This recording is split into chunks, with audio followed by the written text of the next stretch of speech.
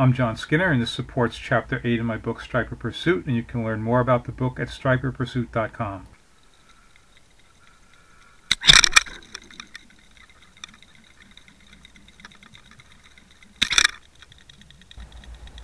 So this is an old Rebel plug, and it's a jointed plug, and he bent the back wire so the plug doesn't swim correctly anymore. I was able to bend it back, keep using it for this purpose.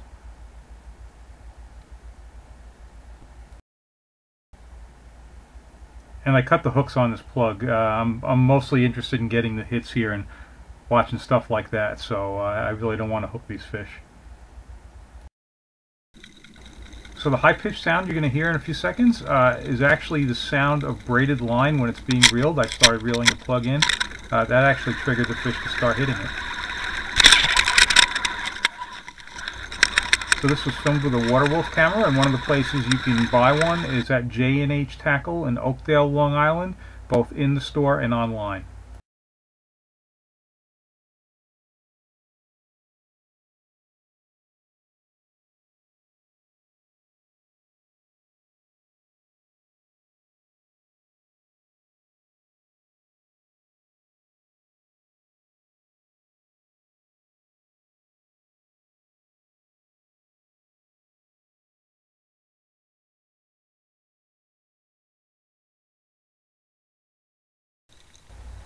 So some weed got on the lure, and this is going to be a very fun clip.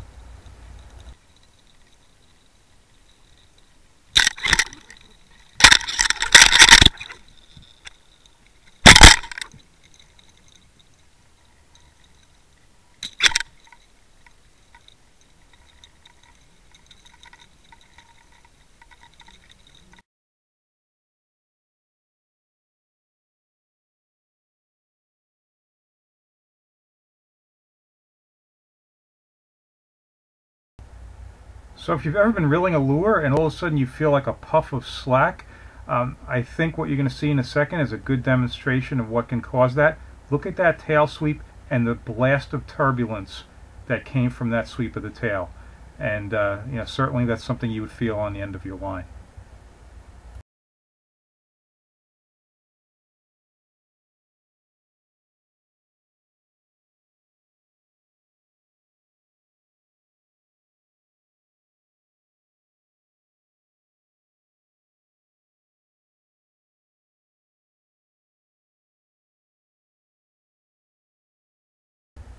So thankfully the camera is durable. There's some teeth marks in it now, but no damage, and I don't think they can bite through it.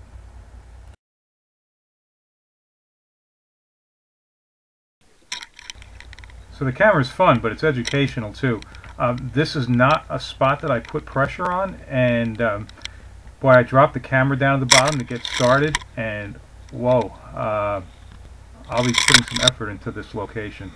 That looks real good. So sometimes the video appears greenish, other times bluish. This actually is filmed all within the same location, a real small area, over a period of about 90 minutes. And it's a matter of the way the camera is adjusting itself to the light, because sometimes it's green and then you get hit and then you'll see a change in color. So that's what you're seeing here.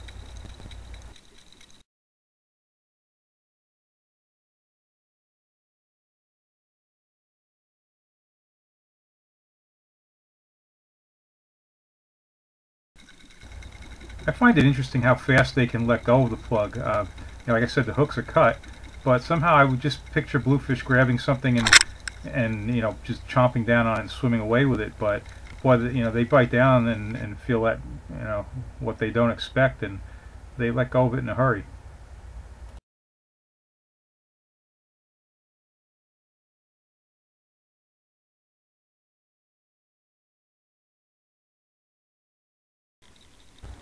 There were no visible signs of fish on this trip, nothing splashing, no birds working.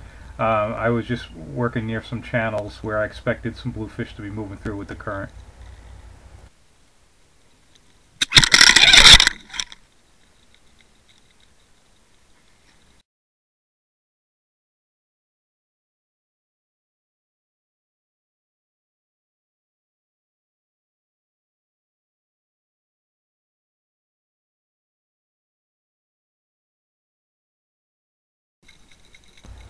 Alright, I'm done narrating now. There's a real nice clip at the end, so it's worth hanging in there for another minute. If you enjoy these videos, please subscribe to my channel.